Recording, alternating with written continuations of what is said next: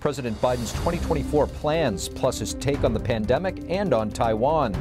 Some of his remarks depart from what the White House has said. To break down President Biden's 60 Minutes interview, we sit down with Florida Congresswoman Kat Cammack. The Biden administration returns a kidnapped American home in exchange for releasing a Taliban prisoner.